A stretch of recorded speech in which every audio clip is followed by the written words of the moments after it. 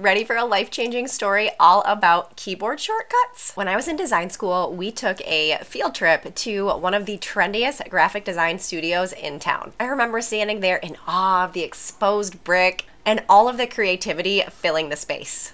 I left the design studio that day with a golden nugget of information that I have used my entire graphic design career. There was this girl sitting at one of the computers in deep design mode. Her fingers were moving like crazy and she was designing so fast. She was using keyboard shortcuts.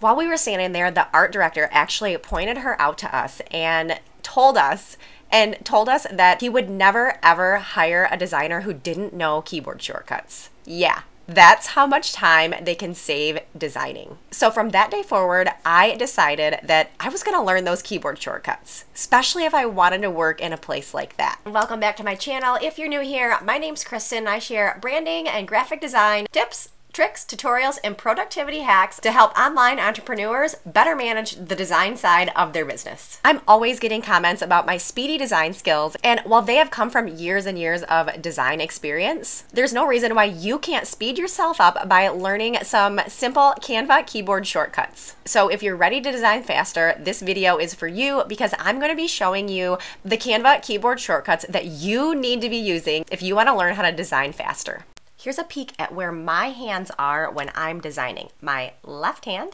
is over here with my pinky on the control and my ring finger sits right around the Z button. My right hand over here is in charge of the mouse.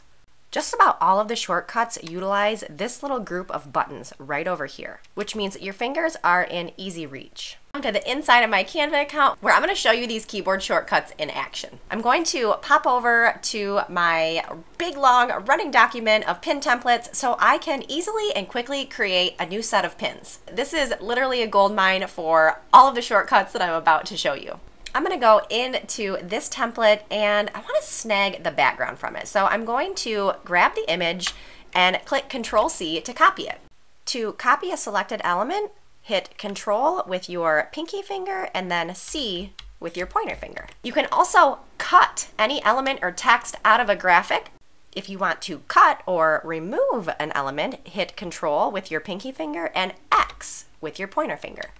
Back in my new template, I can simply click Control-V to paste the image directly in place. To paste an element, hold down Control with your pinky finger and click V with your pointer finger. If possible, I like to add a mock-up of a lead magnet or free set of templates that I might be offering with my content. So I'm gonna snag this mock-up of pin templates to use in my new pin image. If I want to select them all, I can simply select the first one and then hold Shift to select multiple items thereafter. To select multiple items, simply hold down Shift and click through the items you want to select. Since I'm going to be moving these mock-up templates together, I might as well group them.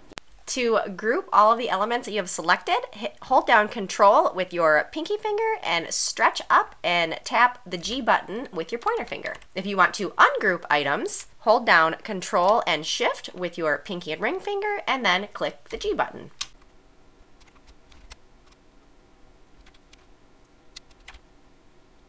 If I want to repurpose this Pinterest image into, let's say, an Instagram post, I can select everything on this canvas by clicking Control-A.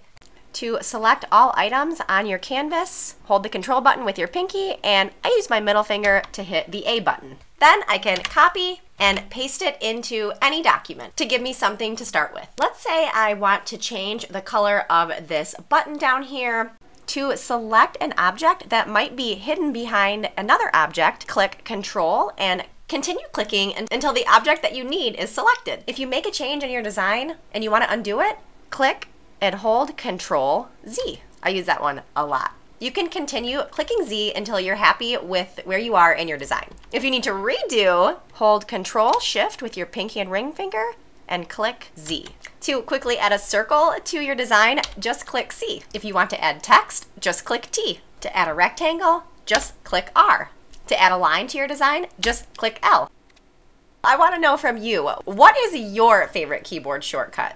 Let me know in the comments below. I'd love to start a conversation there. And while you're down there, don't forget to subscribe to my channel and hit that bell notification So you can continue learning how to design better graphics in less time alongside me.